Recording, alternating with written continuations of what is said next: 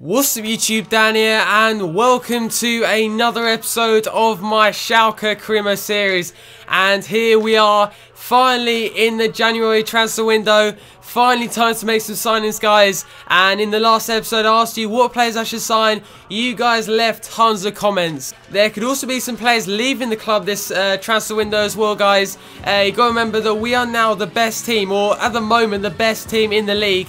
So it's time to maybe swap some of the deadwood players and get some big names into this team. And hopefully maybe in the summer transfer window I'll go for like a world-class player. But let's try and spend my £4 million or something. I'm going to have to sell a few players if I want to sign anyone, because that is clearly not enough. Also, guys, don't look like a ghost anymore. I finally got the lighting sorted out, so I don't look like so white anymore. But anyway, let's get into the shortlist. I've actually added some more players. So we're going to start off here with the first centre-back. So you guys have been leaving suggestions about what centre-backs I should be going for. I've seen Fabian Schär pop up a lot. Obviously, you got I think Hummels as well, which is a bit surprising. But this guy is called Daniele Rugani, I do believe. 21 years old, worth 7 million as well. And this guy apparently on SoFIFA.com is one of the best centre-backs up and coming. Because in the time we'll be doing the series, he won't be a first-team player. But I can at least help hopefully get him to near full potential, hopefully around 80 rated. It does actually start off about 70, which is pretty good. But this guy looks to start for the future. So next to all, Christoph Kramer, who's actually moved to Seville. I still want this guy. He's the player I want in this team. He's realistic, he's German. I could see him in a Schalke shirt as well, next to Wanyama or Boateng. But this is obviously the fourth transfer window I've tried to go for Kramer, I do believe. So the first summer, last transfer window in January, the summer just gone, and now this transfer window as well. I just need this guy in my team. But now it's someone a bit different. We've got Xabi Alonso. So I'm going to look at this guy, and right now he's one of my favourite players. Just how good he's been doing at Bayern Munich as well. He's 34 years old. He's worth 2.5 million. I just think this would be a no-brainer, because I need that kind of player that will ping balls around the pitch, find Farfan,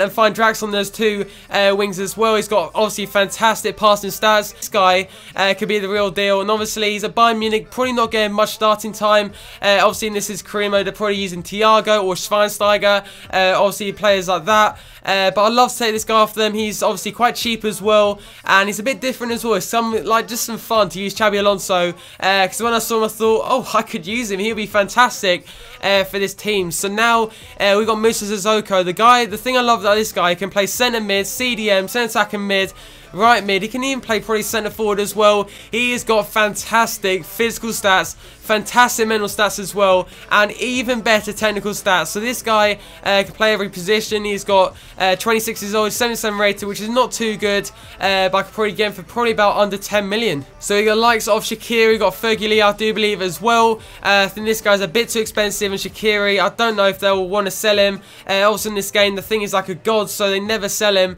and for some reason they use him over Iron Robin, which I don't understand. But now onto Thiago. Like Kramer, I've always been interested in this guy. He's worth 10 million, but let's try and make an offer for him. He's like a younger version of Xabi Alonso, a player I can develop to get to about 85 rated, hopefully. But let's go select player. Let's have a look at some of my players. Maybe it's the time to sell Boateng. He's 28 years old, 82 rated as well. Is it time for the new generation of midfielders? Maybe it's the right time? Leave a comment down below, because this transfer window will be split up into two parts. So leave comments down below. But Wanyama's got bad form. Mayer's got bad form as well. Wanyama, I'm not sure about him at the moment, guys. So maybe Wanyama as a player might sell. Using him for last year. Still hasn't grown a single rating, which I don't believe. But also got Farfan, who's 31 years old now. Probably the best time to sell him as well. But I do know he's become a Schalke fan's favourite and that kind of thing. So maybe this transfer window I might sell Farfan. But as I said before, it is all down to you guys in the comment section down below. So is there any other players who can sell? Maybe Lialic, maybe Nistata. I don't know who should I go for. Is anyone else worth anything? Let's go Herger.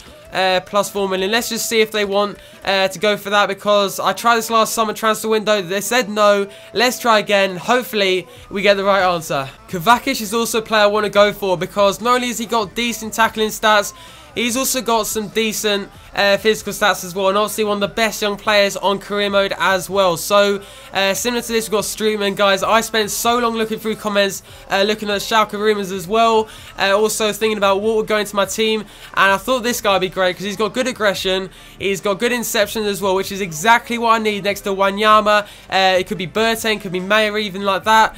He's cheap, he's got probably not small wage, he's probably got small wage as well, is what I'm trying to say. What is he on? So he's on 70,000 a week, that's not too bad. The thing is, I probably have to pay over 15 million. I simply don't have 15 million to spend on Streetman, so there we go. So back to Xabi Alonso, guys, and I really want this guy. We're going to go for it. The thing is, I could approach the sign on contract expiry, but by the time I think he would have retired by then, which is something I don't want. So let's go and approach FC Bayern to buy. Who could I possibly sell to get him into this team? So I'm going to go for Goretzka. I don't think I regret that either, because when's the last time he played for this team? He hasn't played like all season. So let's submit the offer, and Goretzka might be going, but Xabi Alonso, that beard, those passing stats, you can't say no to that. Going to end off here with an offer for Sissoko. I just want this guy at the team, so let's go and offer maybe Boateng. Is it the time that Boateng left? I've said that already in today's episode, but maybe Alcacer, maybe, yeah, let's go Lialic. Let's try Lialic there. So about the same age as well, about the same value. So let's try it. Let's submit the offer, and hopefully they accept it. So guys, international management offer for Mexico. So last episode I asked you, should I take the Portugal offer? You guys kind of said yes. Some of you guys said wait for Germany. So for now I'm going to just hold off with the international management. And obviously I want to win this league. I don't care too much about international at this stage. Obviously the World Cup is a few years away as well. So let's reject this offer. We'll reject the Wales offer. But that Portugal offer, it does look good, guys. So maybe I'll do a straw poll, so I'll leave one down in the description. So here we go, the first game of 2016. The question is, can we keep our unbeaten run going? We have now got a tough test against Stuttgart. Expecting a big game from this, hopefully a lot of goals as well.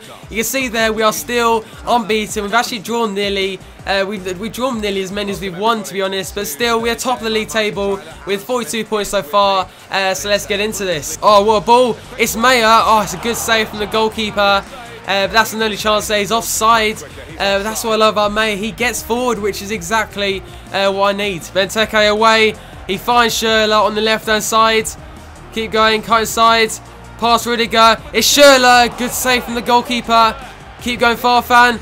Ball in. Oh, gets that Benteke. I don't know why it's selected Schürrle last minute, but that was unlucky. A good start as well from Schürrle. Oh, God, into the box now. Gets to that Schürrle. There we go. He can attack. He can score goals and he can defend as well. Go on, a little leash Farfan on this right-hand side. Oh, that's a good tackle. No. Farfan is injured. What's gone on here? Oh my God, please don't be a long injury. Why at this time of the season? It's exactly when we got all the big games coming up. We've got Bayer Leverkusen. Farfan, our highest rated player, has got injured now. So I'm going to try Matip as a CDM. Let's just try out. He's got good interceptions as well. Hopefully it'll work out. Maybe Alcacer will come on later on. For now, that is a team. And let's get into the second half. Go on, Matip. Keep going though. Get into the box. Find Mayer in the box. Go on. Win the header. Okay, it's out to Boateng. Let's go for the volley, but that is the story of the game so far, because that was shocking. I don't know why I went for that, but I'm liking Matip as a CDM at the moment. It's actually really working. So there we go, guys. That was so frustrating. We've managed to get a draw from that. They just went defensive for the last half an hour, which is bullshit. But that's an absolute disaster. We draw the game, but let's go back into the transfer window. So a transfer offer now for Christian Benteke, £12.5 million. So let's, I don't know if I want to sell him. So let's just try something out of the ordinary. Let's go 32.5 million. If they accept that, that is good money for a player. They've done alright so far. But look, come on, please. Oh, for God's sake, I've done well so far. And they just said no. They haven't even given me like 2-3 million. They just said straight up, no, you're not getting any money. So Thiago also, so we've all had a look at that before. But for Xabi Alonso, I really do want this guy in the team.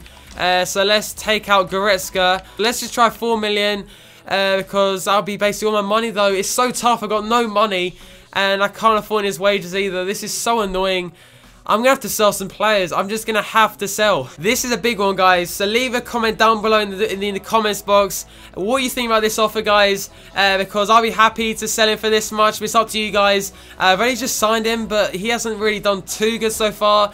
And there's a lot better players I could buy as well. So let's just steal the offer for now with that. We've also got 2 more offers. First of all for Draxler. So as Morales leaving, that's not good. But let's try, because they're Barcelona, let's try 31 million. Please accept that. So there we go. And finally for Draxler again, they want. I'll go again for 30 million. It's Chelsea, and they must have money to go. Obviously, they're gonna have a lot of money, so hopefully they accept it. So there we go. And finally, Sissoko, the contract has been accepted. And finally, for Musa Sissoko, the transfer offer has been accepted. So let's go 70,000 a week, 3 years, crucial first team player. Let's submit the offer, and hopefully they accept it. Right, so contract offer accepted for Musa Sissoko. I'm going to go ahead and accept it because I love this guy at the team. Sissoko, welcome to Schalke. Jelic has now gone to Newcastle. He never really made it the team, but we have now got Musa Sissoko. And he could probably get to 80 rated as well, which is not too bad. He's so quick as well. Got good stamina, good strength. This is a perfect player for this team. So how OP is this team going to be now? Sissoko, Benteke. I just can't wait to partner them up together in this team. But guys, so that's actually going to be the end of today's episode, guys. Next episode, we have Bayer Leverkusen. A huge game, a must-win game as well, if we want to keep the pressure on Bayern Munich, guys. But thanks for watching today's episode. If you guys enjoyed it, smash a thumbs up on the video. Leave a comment down below with what you think of today's episode. And to go and follow him on Instagram, Twitter, and that kind of thing. But thanks for watching, and I'll see you for the next episode.